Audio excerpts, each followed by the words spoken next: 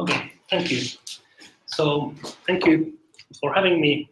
I'm Antti Törrönen, and I'll talk a little bit about chatbots, and basically a little bit about, first I would like to talk about the reasons why chatbots are now emerging, quick crash course on chatbots, and then some experience on building chatbots, as well as how it then relates to APIs.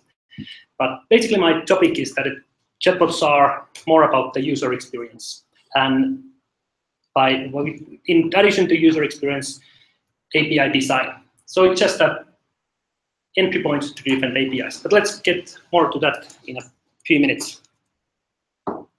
So as Jaakko talked, so I've been working with development for a while. Basically, e-commerce started as a hobby, and then in the last 3 years we have been working on some web components technology for websites and cloud platforms, and more recently this have been used to build chatbots.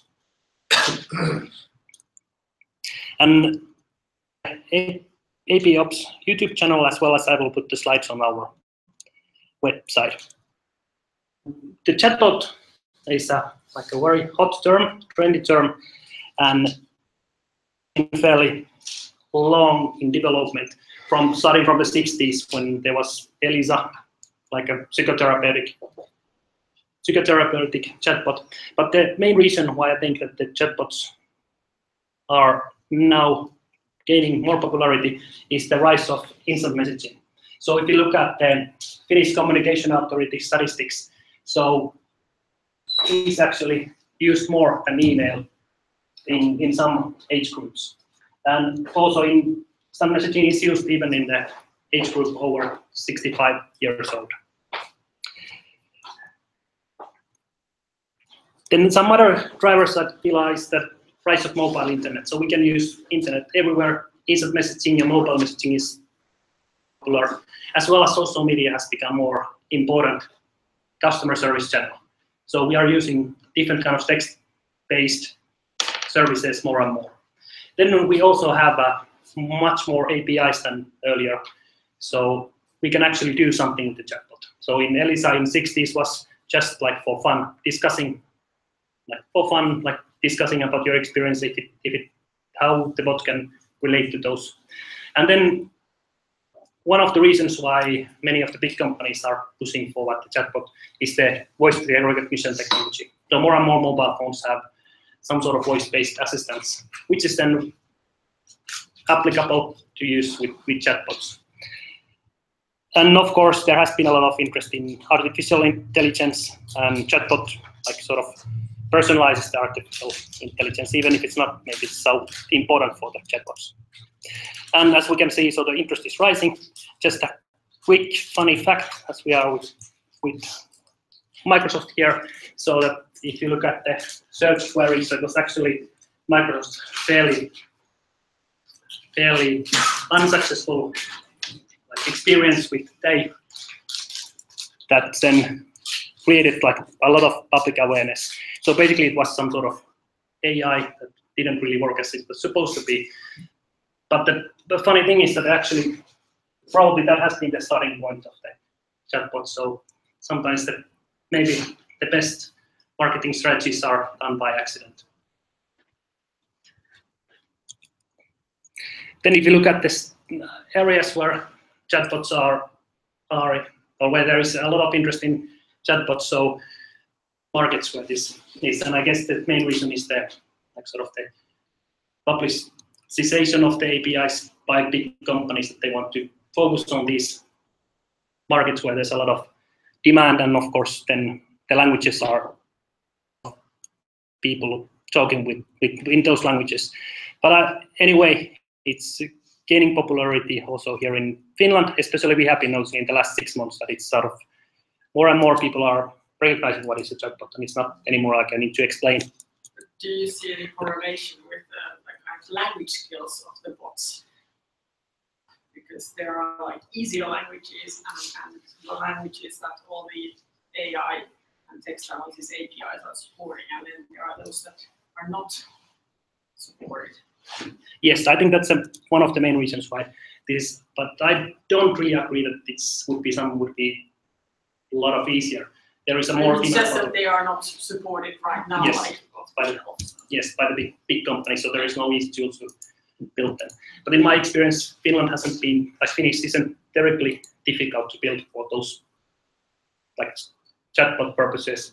If you even build like a custom model, probably it's difficult to build it like it understands everything, and then you could resell it. But if you build a custom model that understands those things that you need, so it's not terribly complex.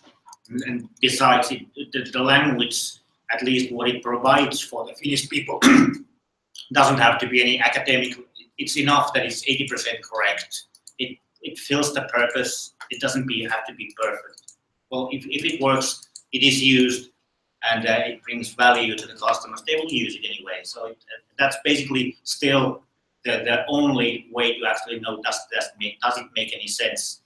Do the customers want to use it, even though it's not perfect? Yes, correct. And we have been working mostly with Microsoft language recognition, and also there's a lot of manual, sort of semi-manual work that needs to be done so it understands English. So for example, we need to come up with a list of synonyms, like what people could write when they look like, I want the menu for food items. So it's, but that probably is the reason why there is a lot of interest in some markets that they have been, big companies have built the tools for those languages. So basically, the chatbot is actually an API, like is the topic of this, and then it uses different APIs. So a quick look at the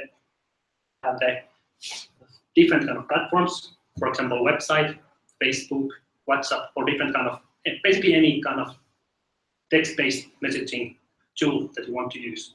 Then we have the chatbot, which has an endpoint that will receive messages from the Facebook or any kind of messaging app, your custom app or email or so on. And usually it needs to use APIs, and a lot of APIs, because chatbot sort of hides the information what it has behind it. So people could ask for a lot of different things, which means that it must have a lot of different kind of information behind it so that it's useful. And as an API, so basically the same kind of security concerns apply. So there can be injection attacks, there can be like someone may try to attack directly the API and so on. One important concern is, of course, that if the user is using Facebook, so he's logged into Facebook. So if people will send links and share links there, so maybe it could be an interesting channel to attack Facebook users by using somehow wrongly your chatbot. Then I quickly look at the technical tools. So I have seen there's a lot of different kind of static chatbot builders, so especially on Facebook. So looking for information, you can ask questions, or it can ask for your email, and then it's related to your email. For example, marketing, asking for leads, and so on. Then the custom chatbots can basically be built on any programming language. I believe Node.js is the most popular here. And of course, then you need to build a series of internal APIs so that the chatbot will sort of answer what you need. And for connectivity, you can build it directly with the Facebook platform and Skype and so on.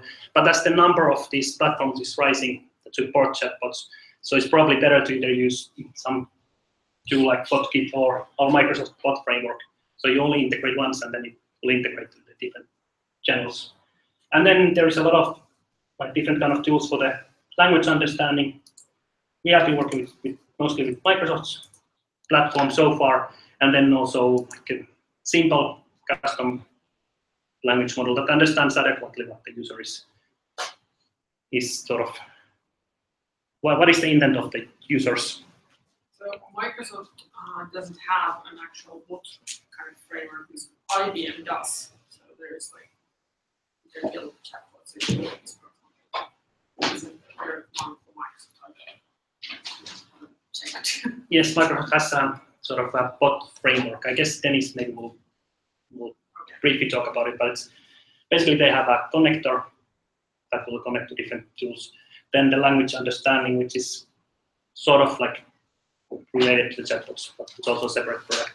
and then also a SDK for building on Node.js and Microsoft. So it's one way to organize the dialogues and discussions and so on. But it's not like it's still like a custom code that you will build with it. Then, in my experience, the most challenging thing is when I discuss with clients is that there's so many different kind of ideas on chatbots, what kind of thing it can do. And I guess most of the clients who are interested in chatbots have been sort of what I call intro bots. So it can answer some like simple questions, like say, hello, we will serve you in a few moments. Maybe it will answer some questions that you have, like what are your opening hours? And then it will sort of give the control to a human after that. The standalone bots are one that is rising in popularity with the sort of static chatbot builders, especially the lead generation thing or some sort of static information search. But then I guess the most important or interesting ones are information bots and connected bots. So information bots maybe connect to a sensor, read the data, search user guides or documents or so on. And then the connected bots may actually do some transactions. For example, set the temperature of the room, maybe update the password, or maybe you can use it to send your status reports. Like I'm done this task, so what is my next task? So on. And the intro bots and standalone bots, I guess, is a good way to get started, but I guess most of these require then fairly extensive APIs to sort of be useful and take the most benefit.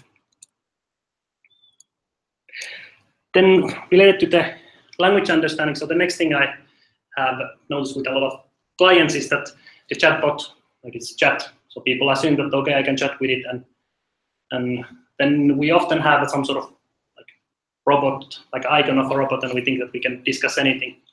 But the language understanding is very limited, so it can understand the intent what you are trying to say. I want food, so then it will always give you sort of like a menu where you can find food. But maybe it doesn't understand if you want Chinese food or something like that, unless you build it. So usually we have been like sort of separating these styles that you can have a conversational style, you can say anything to the chatbot, and it sort of looks through the sentence, and then, for example, if you are making an order, like you want to purchase something, so it will fill in the different details of the order based on the order that the customer is saying them. And maybe if you want to like, okay, now submit the order, so it will ask for more information. But more popular are the guided ones, so where you are sort of asking, like, if I say I want a house, where it asks me for the size of the apartment I need, the city, and if I don't provide like a valid city, so it doesn't go any further. So it will render a high quality information for the next steps of it. But I guess the most important, or the easiest way is sort of to mix these smartly and then like come up with the best approach. The best point about chatbots is that you can sort of see all the time how people are interacting.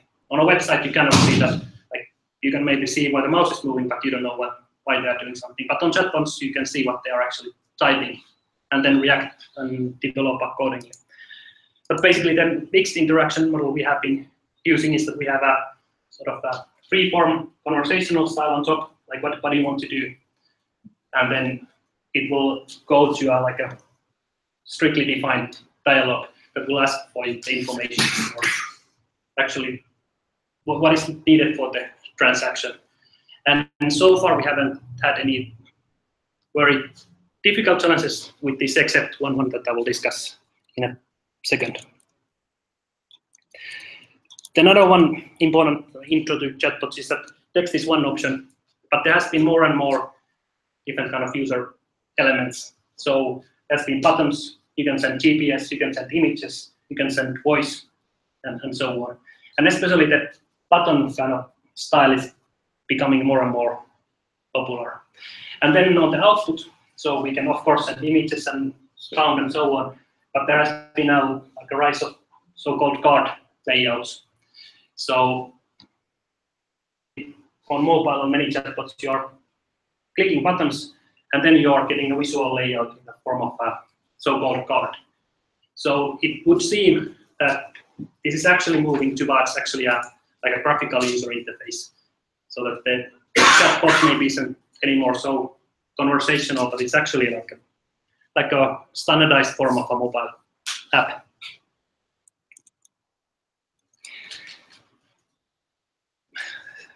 Then one learning we had is that like to think about the different kind of like interaction styles. So the easiest one is that we just answer the questions of the user, but then it sort of becomes quite boring to go these kind of discussions when you need to ask all and all over and over again different kind of things. So we have been using this three-step approach to sort of come up with ideas on what we can use. So we have the reactive, then we have the predictive. So for example, if you're on a train, you're arriving to your destination, so we can check out if it's raining. So you don't need to ask for the weather, because if there is a high risk of raining, so you're probably interested in that. Or then we can go further to proactive models.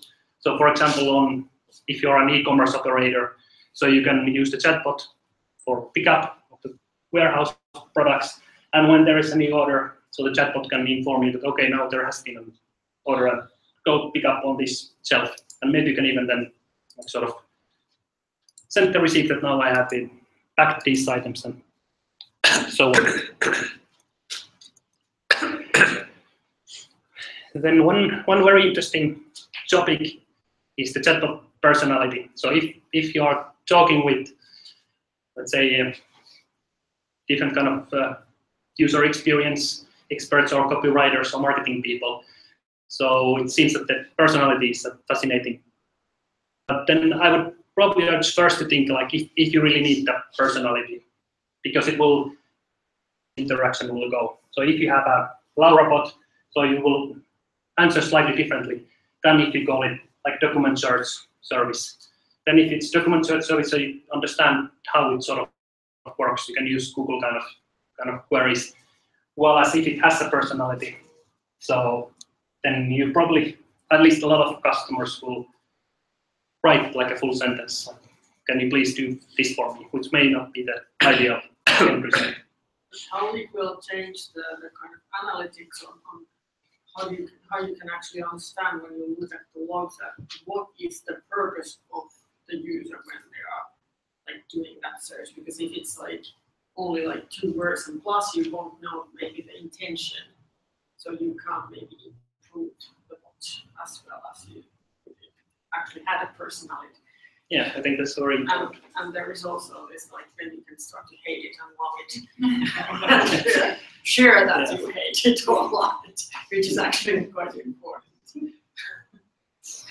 Yeah, I think that's a very fun point. So sort of to think about if it's the personality is important for you, not. And then my experience has been like with the personality that you sort of need to build separately a personality, that it's sort of like you can talk about the bot and like who you are and how you are doing.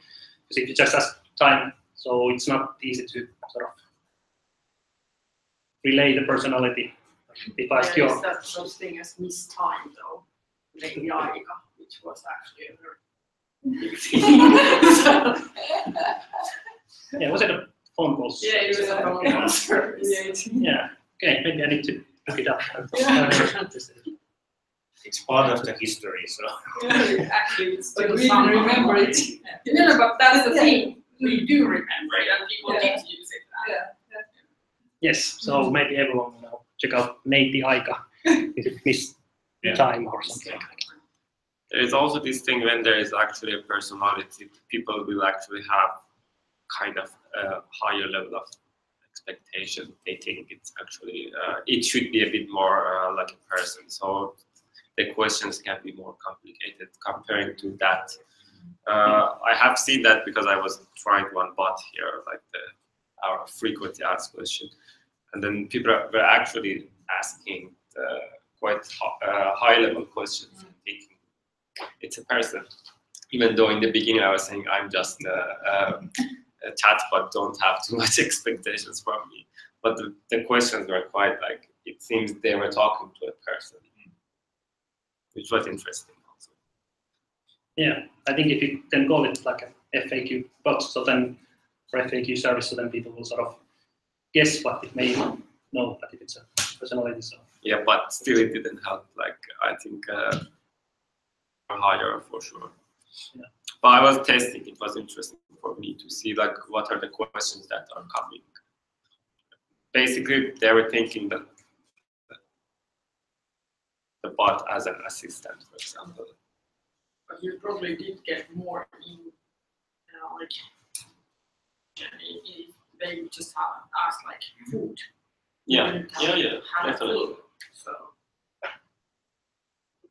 Yeah, I think that's an important point also in the personal, also the like in the chatbot design, like how you get the feedback and like if the answer was correct or not. But then the main challenge that we have had is with the sort of the simplification of it, because you only can show one thing at a time and you can ask only for one thing. So I guess, well, at least in my opinion, at least I am sort of famous for overcomplicating things and bringing out like 100 different search criteria and so on. So it's just fairly difficult question on how to do it. So on the side you see one design I made for sort of searching trains, which was clearly like sort of over-engineered, like you can get the optimal train, like what is the emptiest or which is cheapest or so on. Maybe some people would like it, but then for other people, chatbot sort of would need to be able to probably predict based on the history of the user, probably then, for example, optimized based on the number of trains and the available seats and so on. So far I don't have any answer for this question. Basically, that has been so far as like a trial and error. We have come up with some different ideas, but it's like the basic finding is that even a very simple thing, for example, you search free seats in a train, so it's fairly complex to sort of make it usable. So you probably need to just like first test it yourself and have people search it, and then you can sort of like understand the context that people are using it in and doing the searches. And this has also been the main challenge with the different, or at least one of the main challenges with the APIs, that it's we sort of need to fetch a lot of data from multiple sources, and then we need to create the code to, for example, find the fastest train or the cheapest train or the emptiest train or so on. So it sort of we need to build an API layer on top of different APIs that will do this. Well, then a few opinions and some predictions, which I think is my final points. So it's that the API management is actually a very big challenge. So first information is that there is APIs, but where they are and who has the sort of the credentials. Then how do we secure the APIs? So far, most of them give us like a static password and username, and I'm not sure that is the sort of the secure way for many years to go on. It is not just it's very studies and recommendations by us. Yeah, so then the question becomes on how can we sort of get them hopefully under one kind of authentication, so we don't need to implement different kind of authentications for each API and so on. And also we like sort of before we started this event, there was some discussion about the different standards for like geocoding and so on. So there is also some challenges like very basic things that have been challenging. Then one thing I think is that, in my opinion, probably many times the internal use would be more interesting than sort of customer service, because people are contacting customer service or because they have some sort of problems or they need service. And building a bot to those needs is fairly complex. So I guess the bot for API specs is one very interesting internal use case, which Jarkko will show in a few minutes. And then also one important point is that chatbots can be on the web chat, and many people like sort of, because it's called chatbot, so think that okay, web chat. But the platforms like Facebook, probably WhatsApp in the future. At the moment, it doesn't support chatbots. Maybe in the future, and Skype and so on. Hopefully, in the future, like Cortana or Siri or things like that are maybe more interesting than the web chat. And language understanding has been like sort of the driving force. Like there's a lot of talk like about the different language understanding tools and so on. But my guess would be that it's probably getting less and less important as people start learning to use these tools. So you maybe have buttons and you sort of understand that I don't need to, can you please tell me what food is available? So you learn to sort of use the keywords like restaurant menu and so on.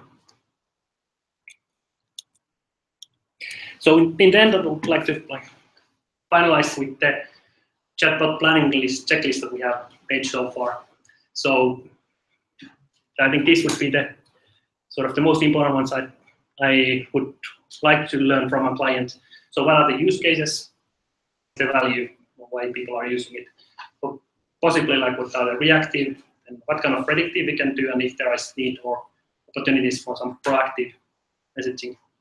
And then as importantly, like the use context. Are you using it on a for example, on the street, or do you have more time to think about, or are you using it? Then the personality aspect, if there is a need, or if it can, or if there is a want to like sort of tie it with the company, some sort of mascot or something like that.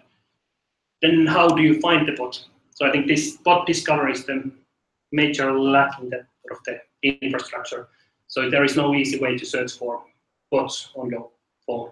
So maybe at some point there will be like you can ask the Siri or Cortana like I want food, so it will sort of give you a list of bots that it will then relate to. Let's see. Then of course, who are the users? What kind of devices do they use?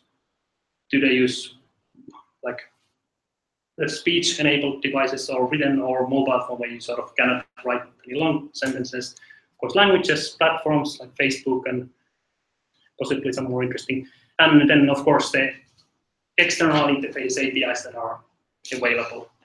So the APIs actually have been the sort of the biggest roadblock. Like there are a lot of great ideas, but then sort of getting the API and getting the information in a usable format isn't really simple. So thank you for your interest. So I will put on the slides on our website as well as this, and Jarkko will put this on the YouTube channel. So yes. Do you have any examples of chatbots you've built, or any use cases like real-time client work that you have done? Feature as an example here. I'm not sure I have online. I could probably give you some examples.